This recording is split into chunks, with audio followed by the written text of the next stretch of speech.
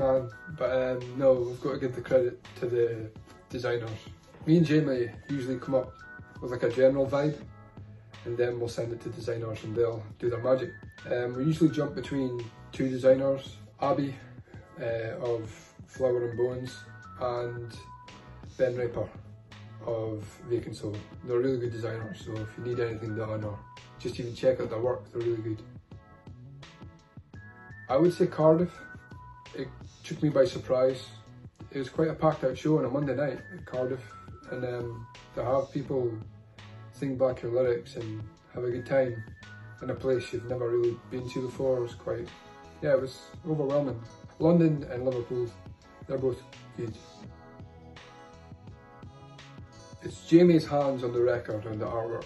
We'd spent months and months trying to get like a design that we both liked. We're quite picky when we're together, so nothing, not just anything was going to do. We paid deposits for designs and wasn't vibing anything. We were getting drunk in my hot tub one Saturday night, and Jamie put his hands under the water. While he did that, I turned the jets on. I was like, oh man, that looks pretty cool. At that point, I grabbed my phone, took a photo, took a few photos, and then we're like, nah, that's it. Because it made sense. He's got love and death on his thumbs, so I thought it would be a pretty cool aesthetic for the whole record name and stuff like that. Hot Mulligan, You'll Be Fine, that takes first prize. Phoebe Bridgers, Punisher, that was a really good record. Slowly Slowly's Race Car Blues, that was really good as well. But yeah, Hot Mulligan, You'll Be Fine, definitely takes first prize for me. Like I've loved that band for so long, and I waited for that record for ages to come out. Used to spend hours listening to them when I was welding at my old job. It's great. I got quite a bit of stick for wearing khaki dungarees, but I really like them. Like I think they're out there, they're something different. So yeah, I would say that. I'm pretty simple when it comes to like jeans. I like black skinnies to me. And on the feet, Doc Martens or Vans, I would say. In fact, I'm getting quite into Nike SBs. They're quite comfy. We'll go dungarees for that.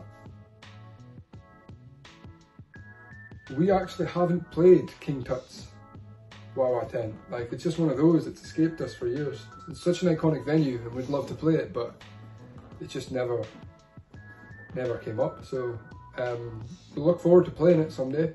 It can happen this year, that'd be nice. Maybe a bit of wishful thinking there. We recorded our new record down south last year. It's Century Audio down in Kent with Ricky Beatleston, same man who did our last record. We also did a collab, well, we're in the making of doing a collaboration with Abandoned Ship Apparel. We're doing an acoustic EP with them, which is something we've never done before. The fans always asked us to do acoustic kind of work. We've never done it, so I thought it would be a good opportunity to do it over Christmas holidays.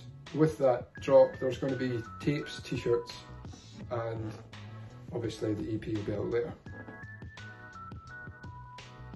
Yeah, we'll definitely play a show together when things are back to normal. It'd be cool to get you up north, or we can catch you down south.